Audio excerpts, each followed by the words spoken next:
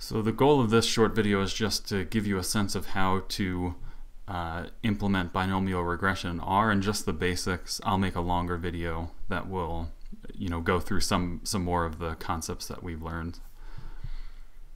So let's take a look at this data set, which records whether an office is occupied or not, and several other features that can be measured. And the goal here is to try to use this data to develop a model that can predict whether an office is occupied or not.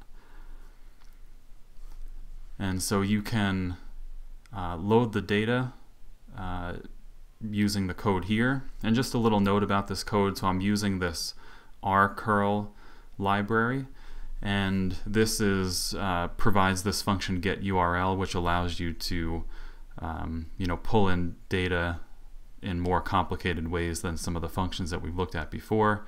And so this data comes from a GitHub repository. So I load the data in, look at a few summaries, and the first thing that I do, which I mentioned in an earlier video, is just to fit a normal linear regression model and show that it doesn't fit very well.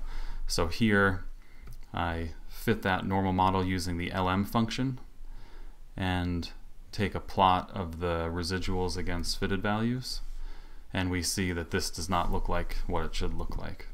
Right, so the goal here is then to use binomial regression. So to do that, you should use the glm function rather than the lm function. And there are similarities. So the formula that you put in will be the same, at least for response data that's Bernoulli. And so you'll have response tilde predictor 1, predictor 2, and then if you have more, keep adding them on.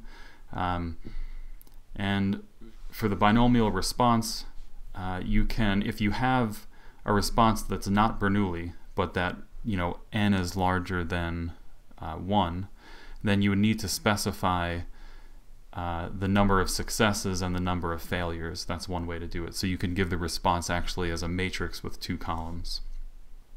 But here it's easy enough because occupancy is just zeros and ones.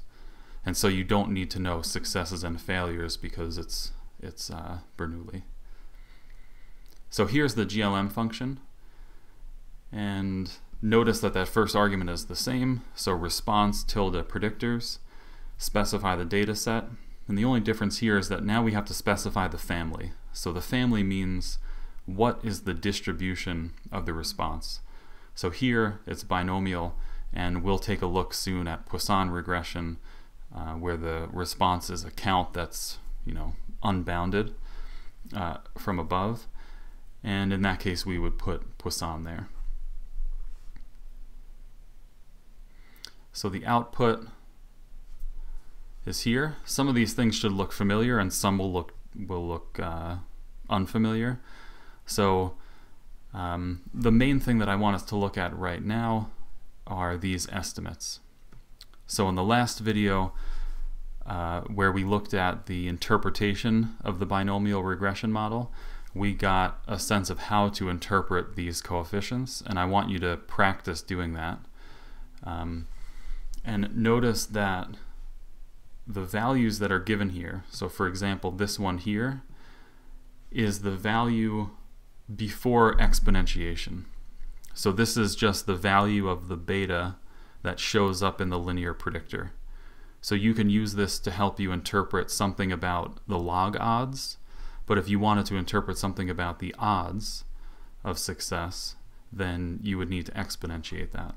So in your Unit 6 code, I walk you through some exercises where I ask you to verify the interpretation of the coefficient, and just remember that these values that are here, if you want to say something about odds, you need to exponentiate. Alright, so we'll take a look at a longer video where we analyze this data, but I just wanted to give you a head start in case you wanted to start on the Unit 6 code, which I hope you work on.